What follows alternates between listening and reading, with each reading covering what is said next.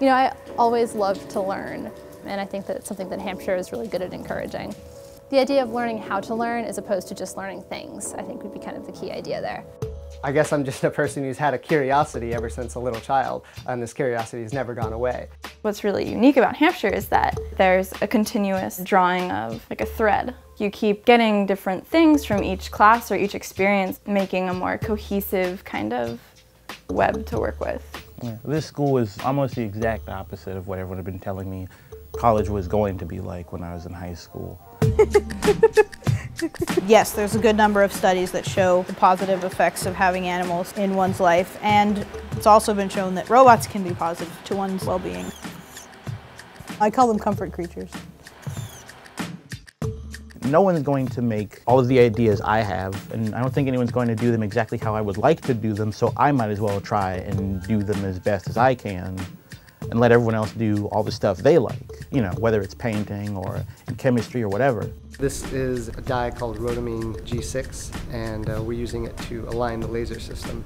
Nanotechnology is the study of things on a small scale, smaller than you could possibly see with a microscope. Basically, I just want to be a part of advancing human knowledge, and nanotechnology is a place where that is rapidly happening. Before I came to Hampshire, I pretty much just danced. But in any art form, you can't just do art without having something else to inform that.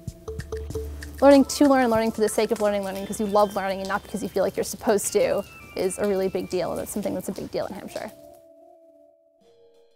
This one really great quote I read by Patty Chayefsky, who wrote Network and Marty and Hospital, and he was saying, don't concern yourself with making art. He said, if you're an artist, whatever you do will be art. Just focus on working.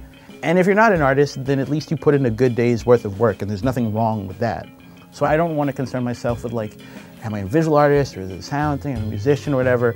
I'm trying to do the things that I like as best as I know how, and then whatever the product is, I want to look at that and then just apply that to the next stuff I do. So DNA is your double helix that everyone's familiar with, but it's also two single strands that can come apart and come back together.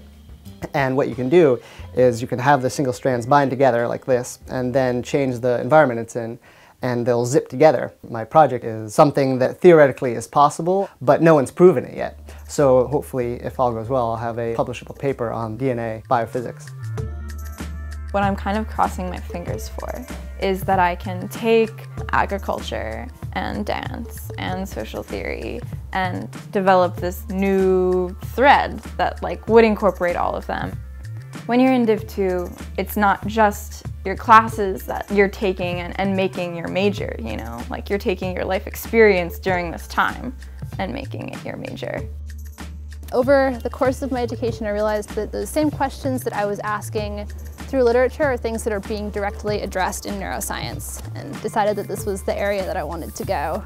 Cognitive science, it's the study of thought, essentially. How does this happen? How does, out of these firing synapses, does this thought, does this consciousness appear?